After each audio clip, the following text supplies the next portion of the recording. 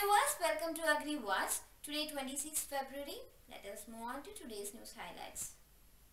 Delhi government to increase MSP for wheat paddy crops. Mangalore school provides practical training on cultivation of perennial crops and tubers. East West Seed stays on top of access to seed index.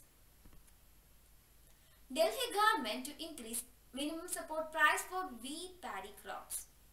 The Delhi government has finalized a mechanism to raise the minimum support price for wheat and paddy crops, which is based on the recommendation of the Swaminathan Committee report. Implementation of the scheme under the Mukhyamantri Kisan Mitra Yojana.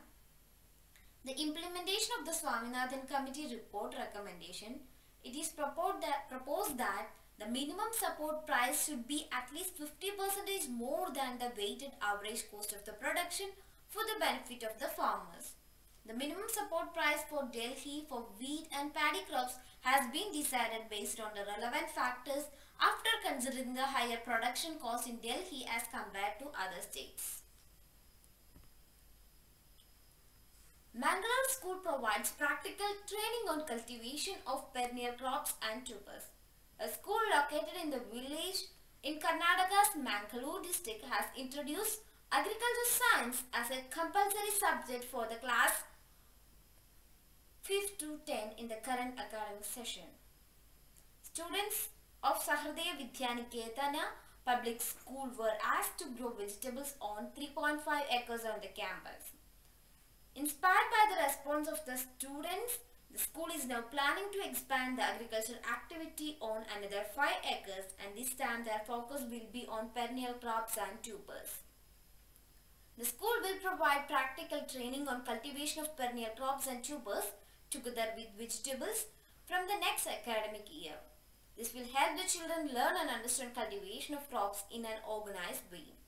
The parents of the students are also happy with the addition of agriculture science in the syllabus.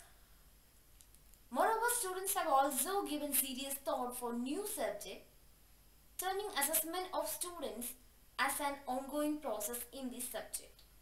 Students has planted amaranthus that came under fungal attack, and tomato plants on the field had also experienced insect attacks. Hence, students were given an assignment to study the reason behind these problems.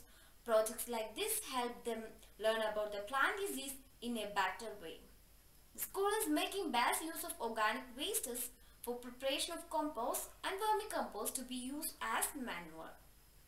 Regarding crop selling and marketing, 100 families of the staff members stay inside the school campus.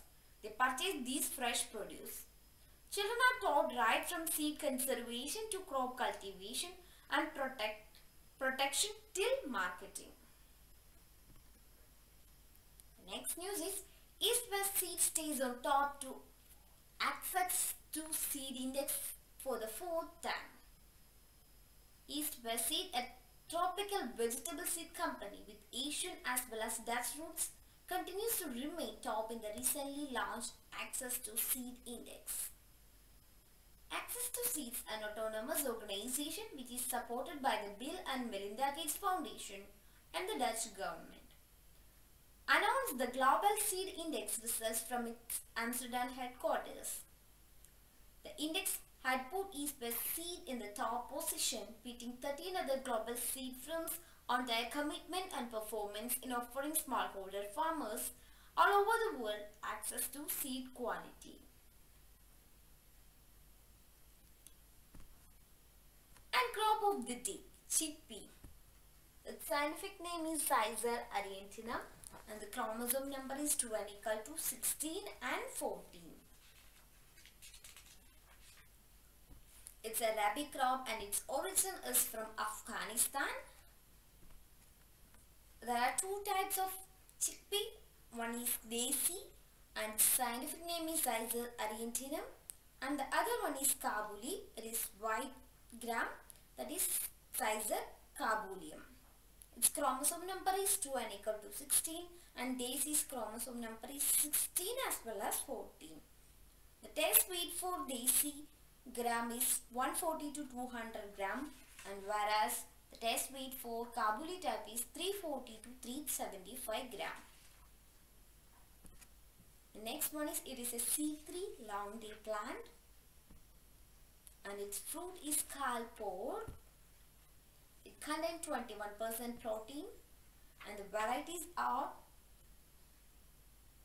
Avarodhi, it's Avarodhi and it is a wilt resistant, and Aparna, its grain remaining green color, and some other varieties are Pusa 256, C235, Gaurav, RS10, RS11, ICCC2, Type 2, Pusa 209, and some more varieties are there. That's all about chickpea. It's all today's news and crop of the day. Thank you for watching this video. Stay tuned. Please subscribe my channel and click the bell icon so that you will get notified for every